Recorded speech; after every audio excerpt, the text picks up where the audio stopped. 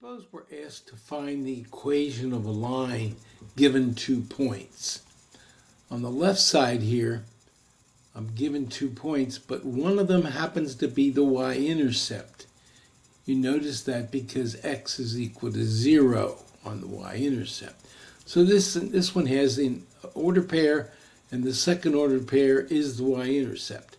The process is the same on the right side. On the right side we have 2 points, but neither one is the y-intercept. Okay, first step, find the slope. We've had a lot of practice with that. Subtract the y's, subtract the x's, reduce the fraction.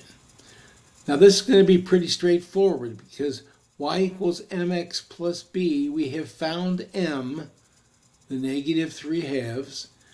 B was the y-intercept, we knew that, and we are finished. Now, if that's a satisfactory style of the answer, the slope-intercept, great.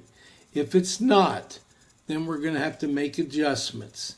This doesn't always happen, but if we did, I'd probably multiply everything by 2. That would get rid of this fraction and make it just a negative 3. So we get 2y, negative 3x, and 14. And we need to get the variables on the same side, so I add 3x to both sides.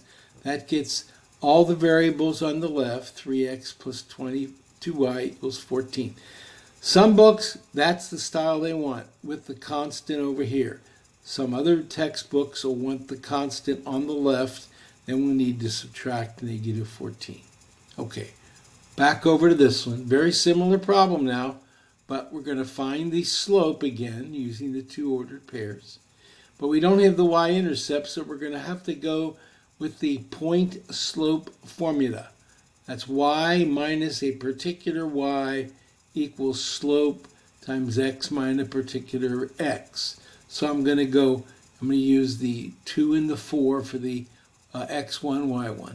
So we get y minus the 4 equals slope x minus the 2. I'm using the 2 and the 4.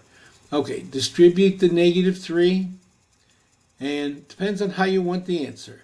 If you want it y by itself, then it becomes a simple add 4 to both sides.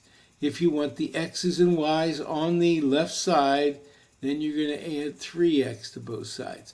So I think with a little bit of time, you can probably figure out how I got these 3 forms based on this blue form right here.